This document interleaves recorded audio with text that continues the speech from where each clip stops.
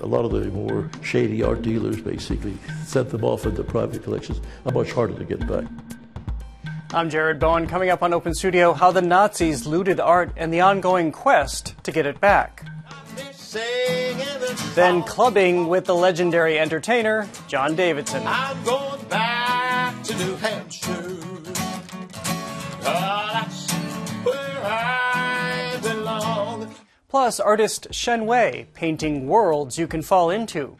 You feel like you're thrown into maybe rushing water or a cloudscape, and you're kind of floating above it or in it. And life according to the accordion player. I love music, and I like to make people laugh and be happy. It's all now on Open Studio.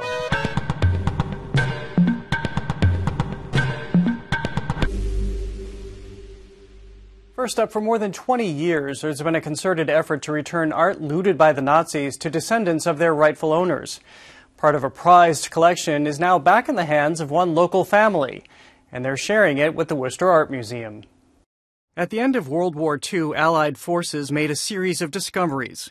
Cavernous stores of art the Nazis had stockpiled. During the rise of the Third Reich, Nazi officials ordered the looting of some 20% of the art of Europe, plundering museums and churches, and either stealing or forcing art sales from Jewish families. Matthias Waschek is the director of the Worcester Art Museum. And the Nazis were very much after Germanic art. They would have even called Rembrandt the quintessential German artist. The Nazis targeted art they believed reflected cultural or nationalistic pride. The masterpieces were destined for a museum Adolf Hitler envisioned for his hometown in Austria. The end of the war brought an end to those plans, but more than 75 years later, at least 100,000 works of looted art remain missing. A lot of artworks that had been found by the Allies in salt mines all over Europe, and where they couldn't find the original owners, were given either to Austrian museums or to French museums. In France, they had a label, MNR, Musées Nationaux Restitution. In the late 90s, a group of 44 countries pledged to begin returning looted art. But it was an imperfect process. There was no systematic effort to actually get them back. The onus is still on the families. Including the family of Richard Neumann, a one-time Jewish industrialist and art lover from Vienna whose collection was forcibly taken by the Nazis. A fraction of his pieces is on view in the exhibition, What the Nazis Stole from Richard Neumann and the Search to Get It Back. Tom Seldorf is his grandson and last saw the family home when he was 6 years old. At the age of 6, you don't remember very much. I remember the big dark rooms and the heavy curtains and the fact that there were pictures on the walls.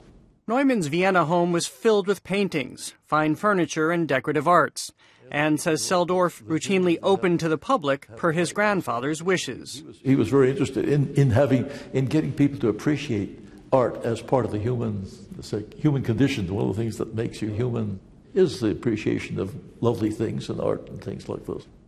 With the passage of anti-Jewish laws in Austria, the Neumann family fled to Paris and then ultimately Cuba, losing their entire art collection in the process. Do I have any bitterness? Not really. I was personally very fortunate in that I was able to miss all of the horrible things that happened in Europe at that time. With the help of Austrian art historian Sophie Lilly, Neumann's ancestors have had 16 of his pieces returned, mostly from European museums. It was the customs declaration that was the basis for our able to recover 6 of those from France. The whereabouts of some 50 other works confiscated by the Germans is unknown.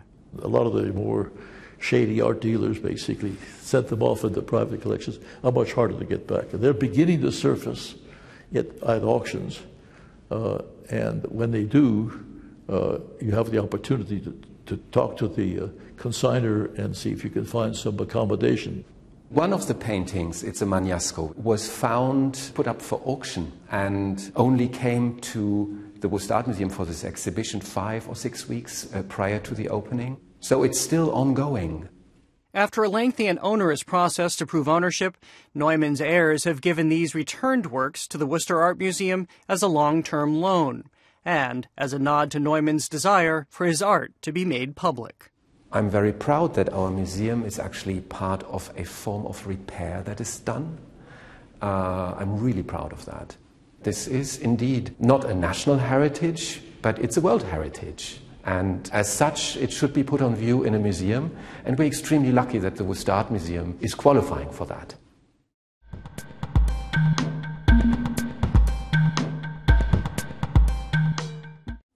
Next, with a smile that doesn't quit and a love of performing that's equally unyielding, John Davidson is the consummate entertainer. Now you can catch that magic up close at his new venue, the intimate Club Sandwich. John Davidson, thank you so much for joining us. I have a big smile because we've just been telling stories. I just realized maybe I should just throw out all of my questions and just have you tell stories. No, you always have great questions. Thank you for having me back. A lot of people don't have me back. And I, just kidding. I'm on the Jared Bowen Show. Here I am. I'm on the Jared Bowen Show. Here I am. I don't usually sing like that. I don't know why I'm doing Jerry, whatever. So I just am going to ask this because I just love saying it. You're about to open Club Sandwich. Tell me about Club Sandwich. I live in the Lakes region of New Hampshire in a town called Sandwich. So I wanted to have a music venue where I could play and sing, and so I'm calling it Club Sandwich. So I said to my best friend, look, I'm going to call it Club Sandwich. He said, what is it, a deli? I said, no, it's not a deli, stupid. It's a musical venue. And he said, well, you've got to let people know that it's not, that you're not going to serve hot dogs and pastrami. And this is such an intimate venue, only about 40 seats and a swing? 40. What's with the swing, John Davidson? I've always wanted to have a swing on stage. And so I'm doing a lot of songs about New Hampshire, and one of them is on my swing. The song that I'm singing on the swing is, I'm doing a tribute to, in the Lakes region, to Lake Winnipesaukee and summer camps. So I sing, hello, mother, hello, father, here I am at Camp Granada. Yeah, it's a very funny song that came out long before you were born, Jared. Oh, I do know that one. I sing, White Mountain Fever got me singing this song. I'm going back to New Hampshire. That's where I belong. All the girls in Dallas think I'm Texan. New York City women think I'm their toy. Almost left my heart in San Francisco. New Orleans thinks I'm their Cajun boy. Anyway, White Mountain Fever is one of them, and a song that Ernest Thompson wrote. Ernest Thompson wrote On Golden Pond, which was filmed Squam Lake, right? On Squam Lake in New Hampshire. And he's also a songwriter. And he wrote, in the hills of New Hampshire on a crystal autumn day, if you're looking for adventure, it's sure to come your way. Meet me north of Henniker, and I think you know the spot I mean. You can see halfway to Canada and every mountain in between. New Hampshire is calling, as she always calls to me. Here in the Fox, I'm on the Androscoggin, where I'm walking by the sea. Hiking to the top of Mount Monadnock, biking to Ossipee. Down the back roads of New Hampshire is where I long to be. I'm going home to New Hampshire. Well, I do spend a lot of my summer, as I have my entire life, in New Hampshire, so I appreciate all of this music. So how has it been for you to adjust to New Hampshire? I mean, you're John Davidson. You've been in movies and on big stages and Hollywood squares. And welcome to the new Hollywood squares. Hello, celebrities. Did you see get mobbed walking down the street in Sandwich? No. My career is where it is now, and I'm enjoying. My favorite thing, even in my Las Vegas shows or on television specials, is to sing with my guitar. I just love being a one-man band. And so that's what I'm finally doing in this club. And I'm presenting a lot of other singer-songwriters. Well, you worked with so many people, so many of the greats. Who had the most profound impact on you in terms of having that understanding of how to be? Well, Sammy Davis, I had his a lot of his albums and stuff because he was just such a great entertainer. I like people who are not just singers, but who are singer-songwriters, storytellers, and that's what I'm going to bring in the club sandwich. I tend to take something from everyone I work with. I wouldn't call it stealing. I would call it borrowing attitudes, not direct lines, but Jay Leno was my opening act for years in Vegas and Reno and Tahoe, Atlantic City. And I stole some attitudes from Jay Leno working. I opened for Don Rickles twice. And the way he does it, I like entertainers who are passionate about what they do, and I think I've tried to get that passion. What happens when you have such an intimate space like you will at Club Sandwich? Because you've also gone from, as you were just mentioning, the big Vegas rooms. Does the same personality, does that same energy carry, whether it's a giant Vegas room or a small venue? Well, it goes along with my age and where I am in my career. I'm 79. I'm going to be 80 December 13th. Bob Dylan just turned 80, and I can relate to that. At this point, I'm into lyrics. I love to try to sing as well as I can, and I'm a trained singer for Broadway, and so I'm singing as well as I've ever sung. My voice feels great. But I'm interested in telling the story and getting into the lyrics more so than I used to be, you know. I never had a hit record. I'm a jack of all trades. I'm a Swiss Army knife as opposed to a spear. You know, a lot of people are spears, like Tony Bennett and Johnny Mathis. They do one thing and do it very well. I'm a Swiss Army knife in that I've done sitcoms and Shakespeare and Broadway and Las Vegas and Disney movies, The Happiest Millionaire and The Family Man. I like the intimacy of doing tunes of just my guitar. I have a quiet room, a room nobody can see.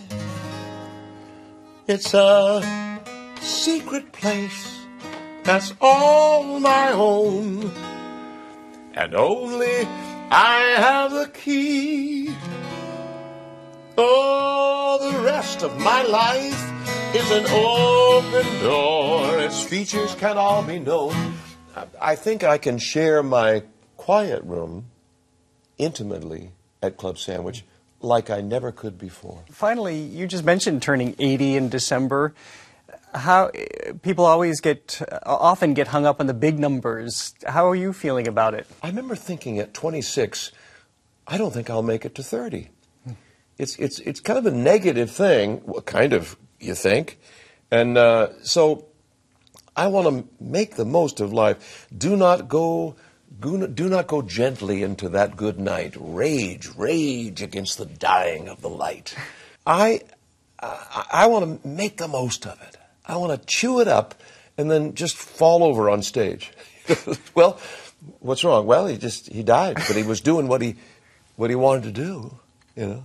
It's harder to do when you're in a swing. Yeah, in the swing, I'll just keep swinging, and they'll say, well, I think he's gone. Yeah, but he's still swinging. John Davidson, as always, thank you so much. Thank you, Jared.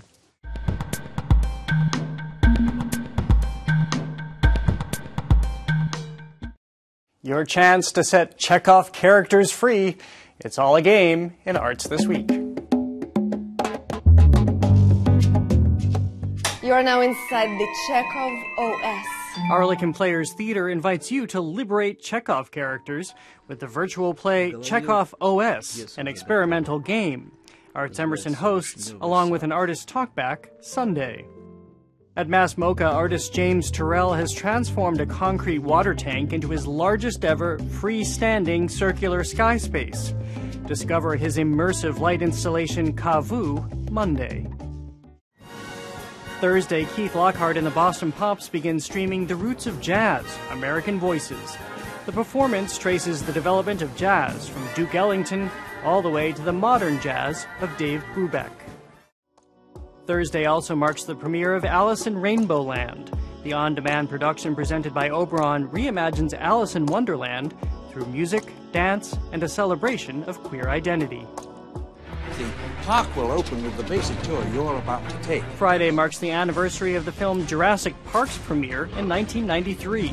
Directed by Steven Spielberg and featuring then groundbreaking visual effects, it set a box office weekend record of $502 million. But John, if the Pirates of the Caribbean breaks down, the pirates don't eat the tourists. Next, he's not a magician, but artist Shen is very good at disappearing, losing himself as he creates conjuring ethereal lands and reimagining the human body. His work is now on view for just a few more weeks throughout the Isabella Stewart Gardner Museum. On the facade of the Isabella Stewart Gardner Museum, a woman in red. She is a figure of passion, her writhing traced on the ground beneath. Inside the museum, we see her on film, a spirit gliding through galleries. There's something kind of surreal about many of his films. He is Shen, a Chinese artist who mesmerized an international audience of 4 billion people in 2008 with his choreography at the Beijing Olympics opening ceremony. That's about as public as you can get, and he's celebrated worldwide. He's a cultural icon in China. But in all the time he has been creating dance and film for public audiences, Shen has been very quietly creating work for himself. These paintings, some on view for the first time at the Gardner Museum, where Peggy Fogelman is the director. You can see that he was thinking about cosmic forces, right? And so many of these paintings in this series, because there's no horizon line, you feel like you're thrown into maybe rushing water or a cloudscape, and you're kind of floating above it or in it. A lot of time I felt all the paintings, it's more like a journal. We spoke with Shen from his parents' home in Hunan Province, China, where he settled during the pandemic. He says his towering paintings in the museum are less about what he's painting than what he's feeling, although that never stops people from finding figures, landscapes, and stories in his work, especially in this piece titled Untitled Number 8. When I paint that one, I really didn't think I was trying to paint a human figure in the middle. There's people thinking it's a human figure riding a lion, flying, crossing a mountain or flying in the air. When I paint, I didn't think it at all. I was just thinking that I want to use the black paint. It's more like, energy. One that consumes him. Shen insists on being alone when he paints, sometimes for months on end. Sometimes even he is not entirely present. The large piece, I bent down twice. I wake up in the middle. I even don't know how long I slept, didn't know. Because I forgot to eat when I paint. It's like in a form of meditation, deep meditation. And so it takes him a while to get back on the ground. And that was very interesting to see. Curator Pirana Cavalcini invited Shen to be an artist in residence at the Gardner in 2018, a stay that led to the inspiration for his film Passion Spirit. It, along with his choreography and painting, have an ethereal quality, born, the curator says, of his desire to connect to greater things. He has developed this technique, which is where you have this energy in your body, your heart, your blood, this idea of being connected to the universe. And it's a very strong spiritual element, really, in his work. Shen has been a working artist since the age of 9, when he entered opera school in China. And as these early notebooks reveal, he was charting choreography by age 14. I thought, this is something all the children do at school and the teacher makes them do it. No, this is something he invented, and for himself. I was just thinking, oh my God, if I forget all the things teacher taught me, what I'm going to do? I love so much. But then I start to find a way to write down, to make puppets and drawings, to write down all the movements. Some 30 years on, he still maps out his dance and films. But in his paintings, he harkens back to centuries of art history, from the ancient, storied scrolls of the Song dynasty to the dark, roiling images conjured by Dante's Inferno, to 20th century American abstract expressionism. He says, I am made of Eastern and Western ingredients. And he also talks about we are all solitary and alone, but we breathe together. And it's a beautiful kind of coalescence of different influences, different techniques, different art forms, but then truly he's forged his own style.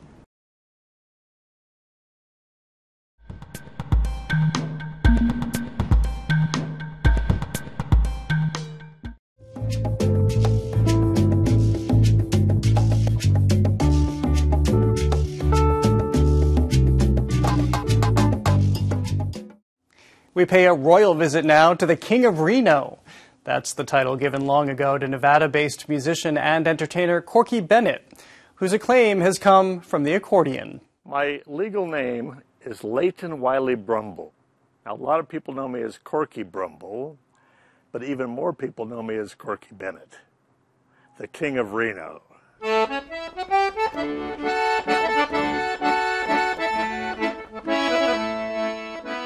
I grew up in a little town called Sequim, Washington, back in the 40s.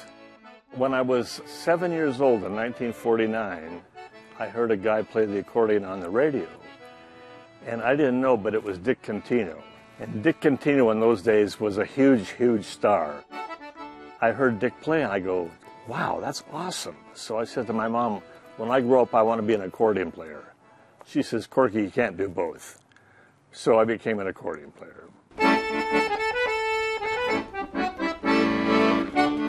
About 3 years later, my dad brought home a little 12-bass accordion. He says, here, play this, try it out. So I played a little bit. He says, you like it? I go, yeah. The next week he signed me up for music lessons at a music store downtown Seattle, and I took to it pretty quickly. About 3 months after I started, they put a bigger accordion on my lap, and he says, how do you like that? I go, wow, that's beautiful. He says, well, that's good because your parents just bought it for you. And I started crying. I thought that was so cool. You know? My parents had bought me a big boy accordion. I was in a band called the Buckaroos, and we were a little country band, and I was 11. We played for the Kiwanis clubs and the Rotary clubs and things like that. Our moms made us satin shirts with fringe all over, and we wore cowboy hats and cowboy boots, and we were slick. The accordion is my favorite instrument in the world because you can play so many different styles on it. You can play polkas, like...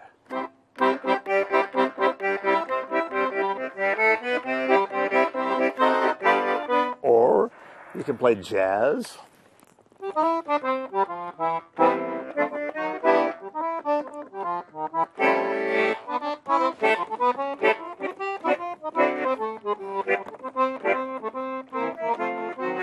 Country music.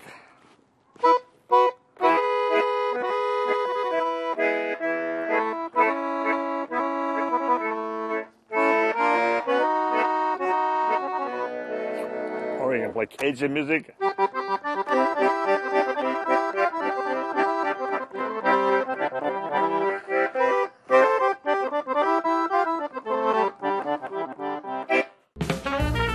The first gig I ever had in Reno, Nevada was at the old Golden Hotel. This was in 1963, and then it turned into Harris Club.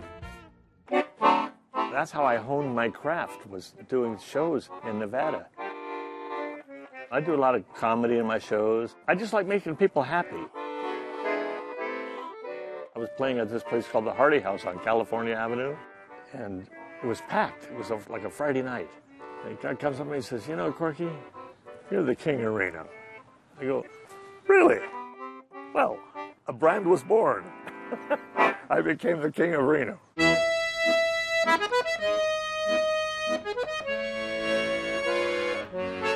The accordion works just like the human body. The bellows are your lungs, and they push air over reeds, and the reeds are like your vocal cords. And the more air you push over it, the harder you pump or pull, the more air you're pushing over those reeds, and you get louder or softer, just like your voice. And then when you push a key, that's like opening your mouth. That's how the music comes out and the sound comes out of the grill here. This is the bass side. This is be like the left hand of the piano, where you play a note and then you play a chord. The thing about the accordion is it covers the whole spectrum.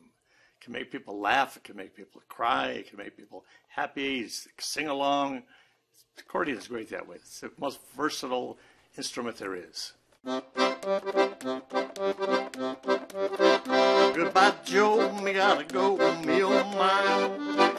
Me gotta go pull the Piro down the bayou. I get emotionally charged up by music. When I'm playing at home, I play things like Rhapsody in Blue, Gershwin songs. I play it like MacArthur Park, a Jimmy Webb song. I love that kind of music. It's my whole world. There's nothing more important to me.